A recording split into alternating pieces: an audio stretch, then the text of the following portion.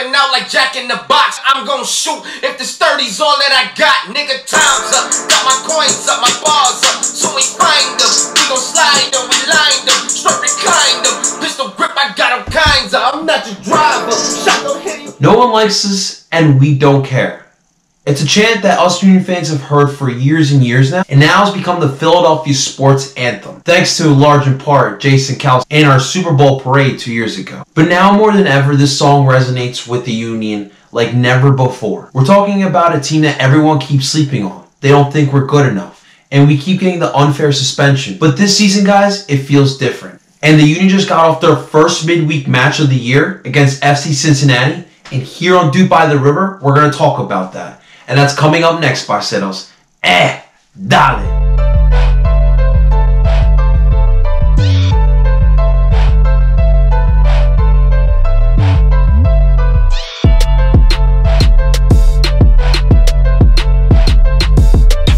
That is right, mi gente. Welcome back to DOOP By the River, the show where we follow everything Philadelphia Union. And if you haven't done it already, please hit the subscribe button and hit the bell button. Get those notifications sent to you. Please help this channel grow. And we got the Sixers t-shirt today because the Sixers are back in Philadelphia with a 1-1 tie against the Toronto Raptors. And we gotta support the boys for Game 3. So our Philadelphia Union had our first midweek match against FC Cincinnati and Talent Energy Stadium. And boy, what a time it was down in Chester. I, for one, can tell you I had a blast. And it is so fun right now being a Union fan. They are playing beautiful football. They are winning matches as well. Talent Energy truly feels like a home field advantage right now. And in came FC Cincinnati, a team that was struggling, a team that's been declining, but had a good second half against the New York Red Bulls, so it was no opponent to be sleeping on. But our boys in blue stayed focused and played a hell of a match. Now let's talk about the tactics in the starting lineup for the Philadelphia Union in this match. And Jim Kirchin stuck with the 4-4-2 diamond that we continue to see this season, and our lineup went as so.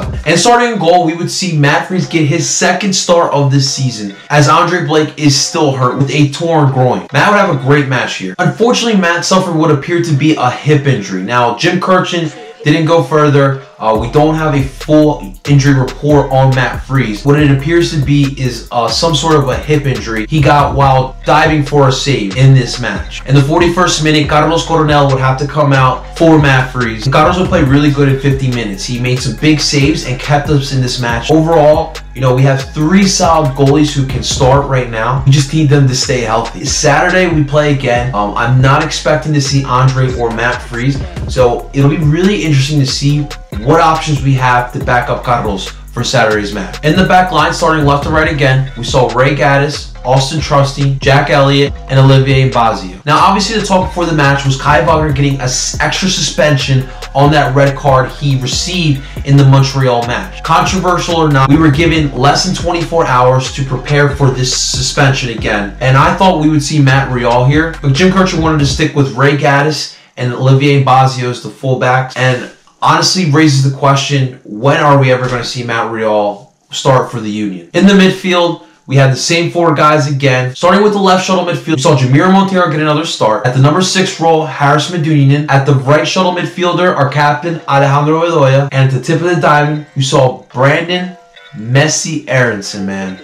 Yo, and honestly, we gotta start with Brandon. This guy is improving match after match. The fact that we're seeing an 18-year-old kid play with the intelligence and the poise that he's playing with is absolutely amazing. The kid does not seem to be phased to be playing with the big boys. Every time he has the ball, it seems like he already knows what to do with it before it even gets to his foot. Jamiro Montero had another great match as well. And in all honesty, Jamiro might be the most skillful player that we have on this roster. Our captain, what else can I say? Had another great match. You know, Alejandro does so much for us in the press. You know, he will even play out wide, get some crosses in. Man, that guy's a gem. In the 67th minute, however, Coutinho would come in for Brandon Aronson.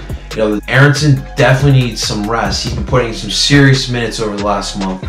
and Ilsinho came in at the right time. You give Ilsinho 20 minutes in a match, he will look like Ronaldinho in his prime. I'm totally kidding, but the skill that Ilsinho possesses is incredible. He would go on to have an assist in this match. Boy, Ilsinho had FC Cincinnati defenders dangling. And up top, Jim Kirchen went with Fafa Piccolo and Kasper Shabilko. We finally cleared it up. It is Kasper Shabilko. Shout out to my boy Gigio for the proper pronunciation. And honestly, guys, these are the two hottest strikers that we have right now. Right now, we have a perfect situation. We have 5 strikers that we can put out any match we want. Any and every match out there. Because we're talking about Fafa Piccolo, David Akam, Kasper Shabilko, Corey Burke, and everyone keeps forgetting that we still have Sergio Santos Gomes in shelves waiting right now, trying to get healthy. Shabilko got another goal, second goal in 2 matches, and continues proving to Jim Kirchen that he belongs in this rotation with the other forwards. And Fafita, Ipanita. Man, Fafa is back. It took him a little bit to get his feet wet, but Fafa looked like Fafa yesterday. He was making great runs. He had attacking opportunities, and he even got a goal to put the cherry on top of this great performance by Fafa. And honestly, guys, this match went similarly to the last matchup we had against Cincinnati in Nippert Stadium. You know, it started off with a very physical match. It was back and forth. There was turnovers on both sides. Both teams were pressing high, and it finished 0-0 at halftime. But in the second half, you know, the Union did not lose confidence. They did not lose focus on this match. They kept doing what they were doing in the first. They kept chipping away. They kept pressing and finally got the goal. And we're facing an FC Cincinnati goalie in Spencer Richie, or Richey. I'm not sure how to pronounce his name. You know, us and Sons of Ben were giving it to Spencer.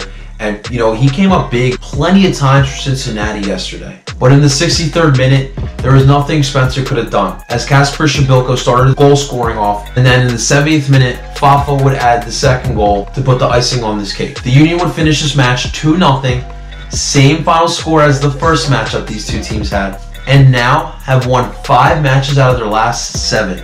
That is incredible. And the key thing that we have to look here is the Union won in the stat line again. Look at shots on target, possession percentage. The Union were better at all 3 of those big categories. And now as Union fans, we get to sit back and watch as the rest of the MLS battle out this weekend. Because our boys are in first place. I don't care if we're in May. We're in first place. This is something exciting. This is something that now, when all the people here in Philadelphia come at us soccer fans, we can say, hey, we got a first place team down in Chester. Why aren't you coming down? I keep saying it week in and week out on the show. This Eastern Conference in the MLS is not that difficult. We have the perfect team with the perfect depth to make a run here in this playoffs. And I expect these guys to go full throttle on the supporter shield. I'm not kidding. But guys, those are my thoughts on this match. Clearly, I'm super stoked where the Union are right now. But please, in the comments below, let me know how you guys feel about the Union going forward. The first place Philadelphia Union. And as always, guys, hit the like button, subscribe to the channel, and hit the bell button for the notifications. Please, let's grow this channel together. And as always, parceros, DOOP on.